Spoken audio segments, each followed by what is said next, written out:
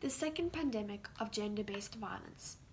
The pandemic has brought light to many issues that exist in our country, most notably the one relating to gender-based violence.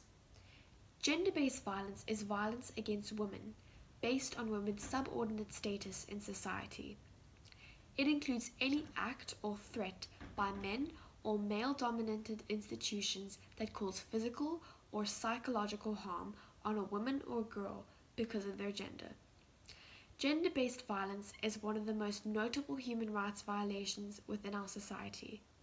Sadly, South Africa has one of the highest rates of gender-based violence. Recently, our president referred to gender-based violence as South Africa's second pandemic. It is deeply disturbing that crimes against women and children were seen to spike during the lockdown, especially as restrictions were eased. Several international and domestic studies show a clear